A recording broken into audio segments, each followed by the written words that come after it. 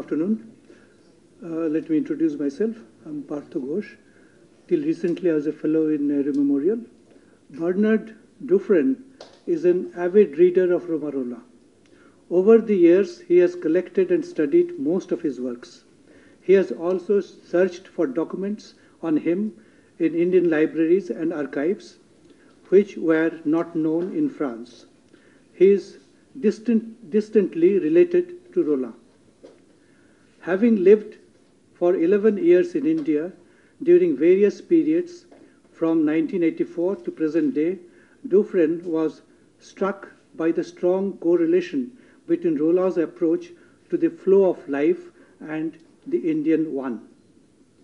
He has also studied in depth the relationship between Rolland and various Indian personalities, including Gandhi, Miraben, and now Nehru. We in India, as school children, we used to talk about Romain Rolland and Gandhi, Romain Rolland and Tagore, but we never talked about Romain Rolland and Nehru. That way we are very fortunate that we have with us our speaker who will be talking on Romain Rolland and Nehru. Over to you, sir. Thank you very much. We'll decide that this small village in Burgundy is too small for them. Romain Rolland must have a bright future, and they will move to Paris. His father, who had that good position, will be just a clerk in a bank. But that's okay. He has a good character. He's happy that it's good for the family, and he's happy like that. And Romain Rolland will start having on his shoulder a very heavy weight. My family has sold everything there, has moved to Paris, and now I have to deliver. They are here because I must make good studies and become somebody important. But he can cope with that. He goes on with his very strong internal life. And some important elements take place. A few years later, they are in Switzerland, in Geneva. This family kept traveling here and there. And he has a kind of flash, which he will call l'éclair de Genève. And suddenly it appears to him that the world which he sees is not the real world, is only part of a bigger world which is outside, and which in this very precise moment he has the impression that he saw that external world. Some years go on, and a second one will happen. When he's reading a philosopher called Spinoza, Spinoza was an interesting person. He was a Jew, but not practicing the Jew religion, so very much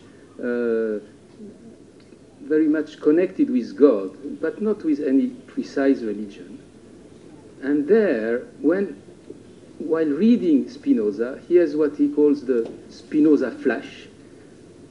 And he understands that his personality does not exist, that he's only part of huge ocean, which is a great movement, and that individuals are just one aspect of that. He says, in that moment, my personality has vanished. I was taken by this huge oceanic feeling, which after that will put him in contact, obviously, with the Hindu religion, as well as with Sigmund Freud, because in this oceanic feeling, you can see a lot of psychoanalysis as well. He has to deliver, so he's in the best schools in Paris, and he applies for the most difficult schools after that. The most difficult being École Normale Supérieure in Paris, the one from which Sartre and so many famous people came out. So he tries the first time, doesn't work. The second time doesn't work. Unfortunately, the third time he succeeds, and he enters École Normale Supérieure. And École Normale Supérieure will be for him a magic world. He does not need to study that much for examinations. He is surrounded by other intellectuals like him who are interested just by the movement of ideas. And through that, he is in contact with all the thinking which is happening in the world. And there is one particular thinker who is important to him at that time, and it is Tolstoy. He belongs to a group of students who are fond of this new vision of the world, Eastern Asiatic vision of the world, coming in the novels of Tolstoy. Now he has finished, he graduated, he has finished his studies, and he starts teaching because he's a teacher, and he starts also working. The first thing he will do is theater, because for a man who was to change the world, he thought theater was an interesting interaction between art and people. So he will write several pieces of theater, most of them about French Revolution. You mentioned the Danton, for example. And he will have some success. Initially, he's played only small ones. Then he's played in better ones. And then finally, one of his work is played at Comédie Française, which is quite prestigious. But then he has a problem. In order to do that, he has to make a lot of compromises. He has to beg people. He has to arrange diplomacy, then such and such will tell it to such and such person, and all that. And this is something which he does not like at all. He is at the mercy of the goodwill of other people whom he does not trust so much. So, and his theater is also not extremely successful.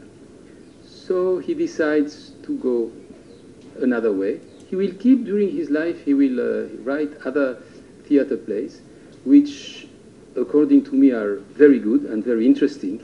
And as you said, sometimes also, interestingly, you can find a lot of principle of Bhagavad Gita inside. So he starts something different, and since he's a musician, he has a hero, and his hero is Beethoven. Tolstoy in literature and Beethoven in music. So he will start writing a biography of Beethoven, and he will publish it in a very small magazine, not famous at all. He will now try to do something more difficult. He will invent his own hero. He will write a novel about a hero he has created himself from the best he knows, the best things he knows from everywhere. And to write this novel, he will take something like 8 years. It will be a 1,500 pages novel, and the name is Jean-Christophe. And this Jean-Christophe will have a huge success. Beethoven had some success, but this will make him, he will give him a name to a whole generation. And when in 1916 he will receive the Nobel Prize for Literature, most probably, it's secret, so nobody knows why they gave him that prize. But most probably, the two reasons why he received the prize was, first of all, Jean-Christophe, which was this incredible social event, and secondly, Over the Battle, Au-dessus de la mêlée, this article. And in fact, it was something in between Nobel Prize for Literature, which he received, and Nobel Prize for Peace, which is also would have deserved. So the second part of my talk will be about the strong relationship between Romain Rolland and India.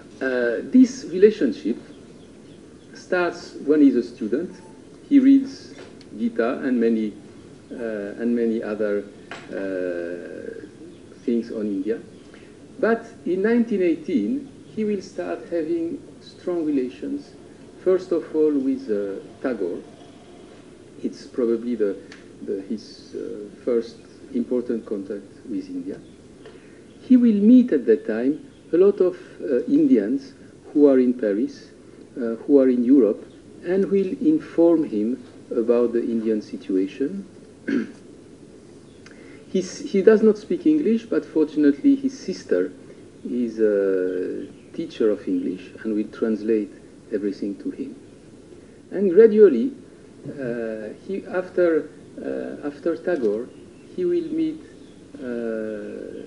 Gandhi, not meet him, but meet the thinking of Gandhi.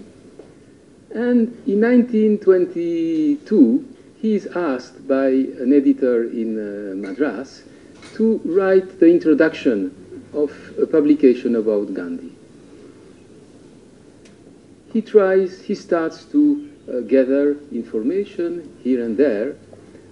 After that, he refuses to write that introduction. And 1 year later, he has gathered so much information that he is now able, and he has so much appreciated the movement of Gandhi in India, that he will write a book on Gandhi itself. Let us shift to the third part, which was the original theme. What he is doing, what is the relationship between Romain Rolland and Nehru? The relationship was not as strong as it was with Gandhi, but I think it was very important, and I'll tell you why. The first exchanges of letters between the two came quite late. It was in 1926. And the reason for that at that time is that Nehru's wife was being treated against tuberculosis in Switzerland. And obviously Gandhi had asked to Nehru to meet Rolland, who was his close friend. And they will first meet in May 26. They will also discuss about the worrying situation of Hindu-Muslim division. At that time there were fights between the two communities, which according to Nehru was a pure creation by the colonial power. And he said the best proof is that in the countryside where 80% of the Indians live, there is no problem between Hindu and Muslims. 1 year later, Nehru is back to Europe. He has been invited to a very important conference called the Congress of Oppressed Nationalities in Brussels. Nehru was very keen at putting the Indian struggle on the world map. He thought this should not be restricted to the relationship between India and Britain. We will succeed if we are able to have the world opinion with us. And so this was a very good, this Congress of Oppressed Nationalities in Brussels, in Belgium, was a very good opinion, a good way for him to transmit this to the world opinion. And this is what he went there. When he comes back, obviously, he will come again to see his wife, who is again in Switzerland to treat her lungs. And he will meet again with Romain Rolland. And they will discuss, what they will discuss at that time is Romain Rolland is organizing what he calls a summer school to promote peace. He wants to train young people to organizing events to promote peace. And he thinks that if he can have some Indian leader talking about non-violence, this would be excellent for this conference. But unfortunately, Nehru is not available. He has to go back at that time, and no other Indian leader will be available. So this summer conference, even though Rolland would have liked it, does not have any Indian. 3 years later, in 1925, Lajpat Rai is dead. He was obviously an important freedom fighter, and Rolland had met him on several occasions. So he will write a very nice letter to the Congress in India about what he thought about Lajpat Rai. And this letter will be read in public. And in fact, Nehru, it will be Nehru who will inform him of that. Thank you very much, dear friend, for the nice paper you have written on Lajpat Rai. And I'm glad to inform you that it was read in public. And Nehru will conclude, which I think is important to cite, it's a great consolation to us that in our struggles in India, we have the sympathy of great thinkers across the seas, like you, Mr. Rolland. Then there will be an interruption. Nehru will go to prison for several years. No contact is established, but the relation is still very active. And their last meeting will be in 35. In September 35, Nehru is relieved from jail. He has spent almost 4 years of his life in jail. Finally, he is released. And very soon he will fly again to Europe to see his, at least, I don't know which other reason, but also to see his wife, who is again treated again tuberculosis in Switzerland. And on this occasion, of course, he will meet Romain Rolland again. Again, they will speak about their common fascination for Gandhi. And Rolland writes in his diary, Gandhi has done and will always do things which will disconcert his friends. There is something unpredictable about him. And on the social question, no one can succeed in making him take a clear stance. But Nehru also admires the fact that in the field of action, Gandhi makes few mistakes. He will pronounce decisively, and he will go much further forward than he does when at rest and in intellectual discussion.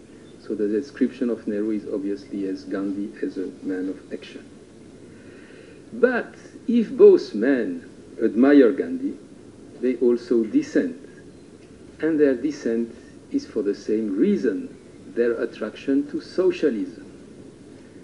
So on that day, in October 1935, we have in the same room two great minds who helped to solve the same problem: how to combine non-violence and socialism. And in his diary, what Romain Rolland writes about that meeting is really very interesting, and I will again read you some extracts from that. Rolland writes that according to Nehru, after all, Gandhi's non-violence is, in many of its essential features, a form of violence, or more exactly, an extreme form of constraints exercised on those who practice it, as well on those who undergo it, be it non-cooperation or strikes. And Rolland writes, and Nehru also comes to recognize that the worst violence is not always physical violence, and that the kind which is exercised morally can even at times be more equal. And so Rolland is happy to conclude about that discussion. There is no unsurmountable barrier between violence and non-violence, and the first cannot be eliminated a priori from the field of action. So, good achievement from that meeting. But again, a second dissent is surfacing between Gandhi and both Romain Rolland and Nehru, and it is on class warfare and socialism. And then Rolland is a bit aggressive about Gandhi. He cannot make up his mind to admit of class warfare.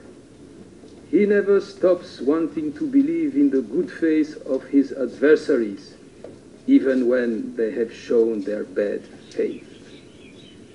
Then it is too much. And he adds, I have been waiting in vain for a letter with Gandhi, which Gandhi promised me in reply to my question about socialism. In fact, Romain Rolland and Gandhi exchanged many letters, but there is one point on which Gandhi never replied and always said, I will reply later. It was that question about socialism. This is a bit too much for Nehru, so Nehru tries to calm him down. And he wants to comfort his French friend, saying, also Gandhi is exposed to socialism.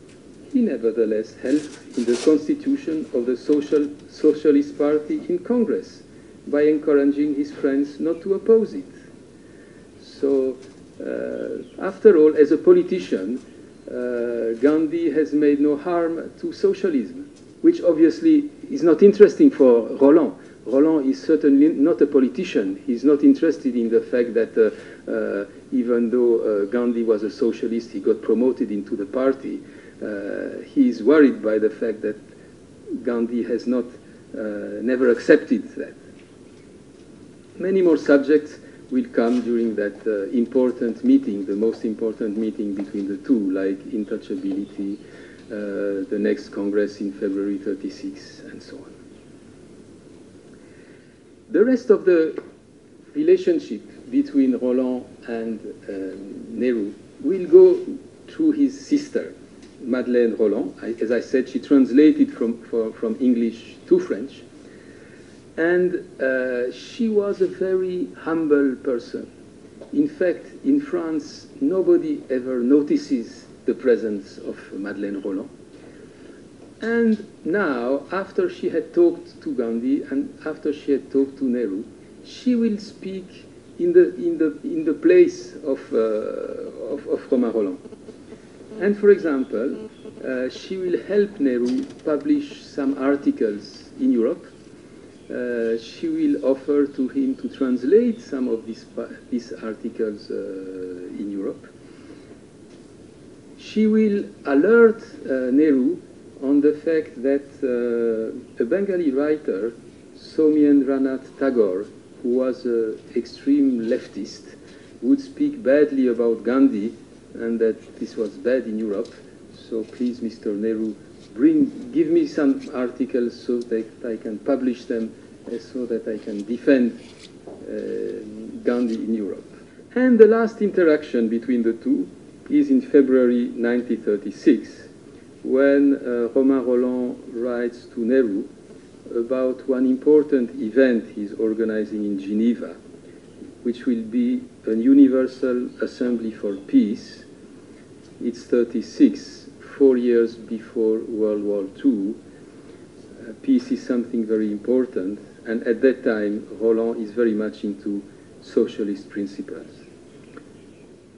The young Rolland had refused to be involved in any political movement, but as I said before, during the last 15 years of his life, he came very close to the socialist movement, as he thought that only this movement could bring peace in Europe and relief to the poor working class. And in his reply, Nehru will stick to their old fraternity. I am entirely one with you in your general outlook as to what should be done. I realize the importance of the great World Congress for Peace. I hope that the Indian Congress will be able to take part of it. I don't have the answer to that. I don't know if ultimately somebody from the Congress went there, but at least I understand that Nehru was very enthusiastic about that. Soon after that, Kamala Nehru will die from tuberculosis, and this is the reason why there is not much of relationship, at least direct relationship between both of them. Nehru will have no more reason anymore to come to Switzerland. But he has not forgotten his old friend. And in 1956, 20 years after their last meeting, and 12 years after Rolland's death, he is requested to write an introduction to a publication on the correspondence between Gandhi and Romain Rolland. 1956, he is Prime Minister of India with a heavy agenda. But he takes the time to write a very nice text of which I will read some extract, as these words remain meaningful to us, and this will be also my conclusion. Nehru writes, amongst the many remarkable qualities of Gandhiji, the two most outstanding, so I'm sorry, this is a preface of a book, the introduction of a book, which is the correspondence between Gandhi and Romain Rolland. This book was done in India, was translated afterwards in India by Publication Division, and it was really, the Indian version was much better than the French one. It was really a very interesting book, and this is the introduction. So among the many remarkable qualities of Gandhiji's, the two most outstanding were, I think, the absence of fear and freedom from hatred. Today, fear and hatred grip the world. I cannot imagine a worse companionship for an individual or a nation than that of fear and hatred. Gandhiji trained and molded the Indian people for half a century. Our people quarrel with each other sometimes, but I think that on the whole, they are singularly free from hatred, and obviously he thinks this is the merit of Gandhi. I had the privilege of meeting, this is what Nehru writes, of meeting Romain Rolland on several occasions at Villeneuve 30 years ago. I was greatly impressed by him, and though he was so different from Gandhi, I sensed a certain communion of spirit between the two. These two men, with different backgrounds and experiences, met on a higher level and recognized each other. Perhaps in this correspondence, we can to some extent sense this community of spirit of two great